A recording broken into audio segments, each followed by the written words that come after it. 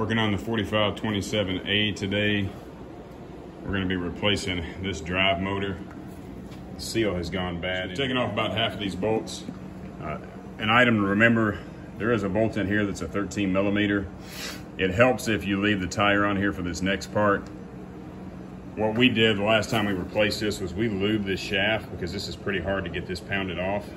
If you leave the tire on, you can take the feet off the ground, have somebody engage that roller, and as you spin the roller, you can take a hammer and tap the back of this to drive this off that shaft. There's no way to use a puller from the front side, so your only other option is to drive a wedge in here or a fork of some kind to separate these two.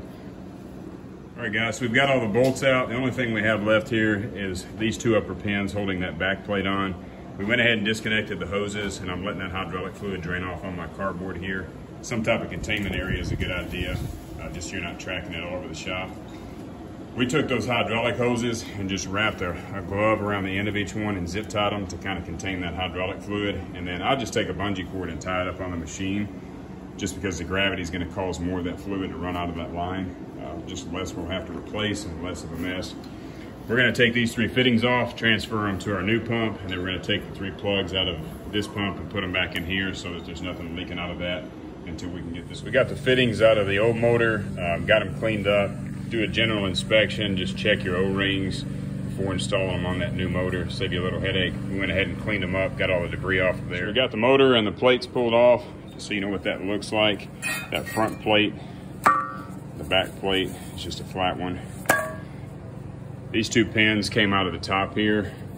They hold that tie rod in place. There are two washers.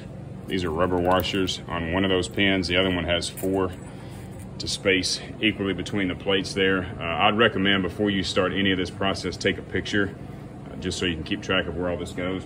This is the part that you really need 2 people, just because that motor is extremely heavy to wiggle out of there while you're trying to pop pins out.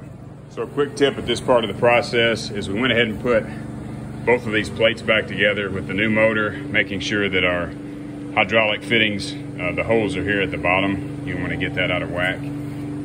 And then we just put 1 bolted nut in here to hold this whole assembly together. And then I hold it up and just put a punch in here. You can even use an extension, like a socket ratchet extension, just to hold that in place. So what we're gonna do now is we're gonna get our tie rod set, because there's 4 washers that go in here with this pin. And then once we get that set, we're gonna drop down and put this pin in that's got your 2 rubber washers on each side.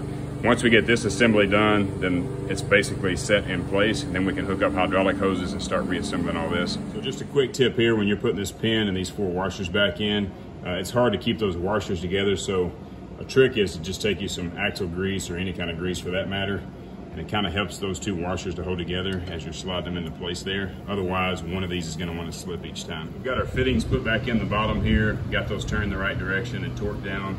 Now we're going to take these hoses off one by one and reattach them, and you can tell looking at this guy, that's filled up just in the 30 minutes we've been working on this. So good idea to use that zip tie or have some type of containment if you don't have plugs for the end of your hoses. So we're going to take those down, drain them off in the pan, and just hook them up one at a time, get them torqued.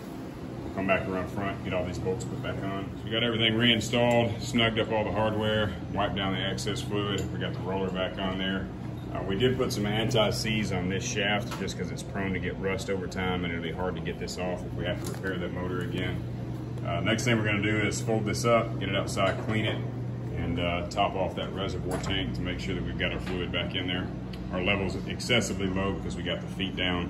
It only drains about a quart and a half out of there.